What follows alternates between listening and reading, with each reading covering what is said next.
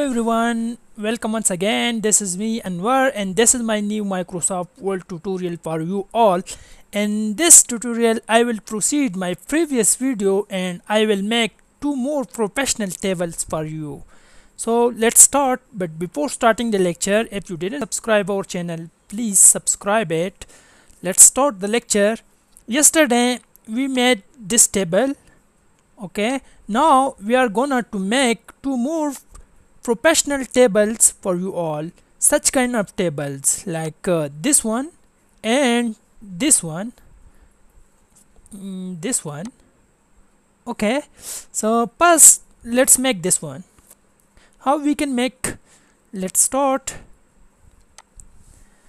First you can see how many columns here: 1 2 3 4 and 5.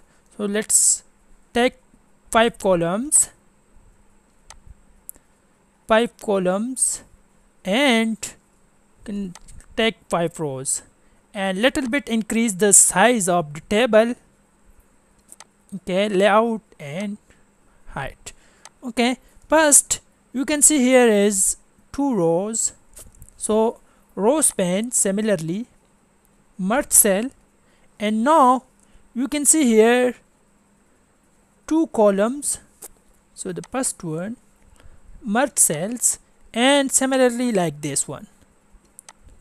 Okay, now you can see it's almost done. You can just copy and paste the text. I already made it, so let's copy the text from here, Control C, and to here Control V.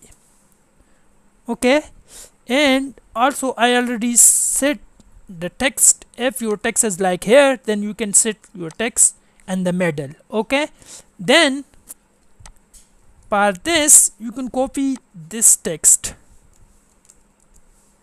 and paste it here, Control V. Similarly, if your text is here, you can make it into the center. Okay, then copy these all text, Control C and Control V. It's all done. Now you can see here in this table it's not look like this one. Okay, so how you can do this? Select the table and come to design and border. You can just leave bottom border and top border and remove all the borders, left, right, and insert borders, and now it's done. So now it's still not like the same this one, so you can select these two and again bottom border. Okay, and then select this one with same bottom border, and this one as well, bottom border. Now grid lines is here, that's why it's not look like the same. You can remove the gradients, the grid lines. Okay, so now you can see it's look like the same. So if you want to see the grid lines, then you can select, then you can see the grid lines, but it's only for text. You when you inserted all the text, then you can remove the grid lines. Now look at this one and this one. It's only one thing is remaining, that is you can insert the caption. Insert the caption. Okay, and it's actually table, you can set 2, and you can insert the caption like this one, Control C, and you can insert it. Now it's all done. Okay, if you are writing a note, so you can also write a notes here like this one, like this one, the note. Okay, so you can write a note here. So now it's done, we did it. Now let's make another one. So now let's make a table like this one. So you can see 1 2 3 4 5 6 7 columns, come here and again 7 columns, okay, and some rows, and increase, similarly increase the height, okay. So now let's copy this text and paste it here, okay. So I will copy from here, copy this text, Control C, and paste it here and these columns in the first column, okay. So come here and it's actually black, and the text style is Times New Roman, okay. It's done. Now you can see here is 1 2 3 3 rows for undergraduate. So we will call span and then we will merge the cells, and again we will merge the cell for master, and similarly tab, and again tab, and again tab, okay. So let's come here and split the table, page break. So or we'll start from here, then come here again and merge cell, okay. Now you can see similarly copy all those text and paste it here, okay. Let's copy this one, undergraduate, Control C, and paste it here, Control V. It's actually similarly the problem is white, so you can make it here a little bit increase, okay.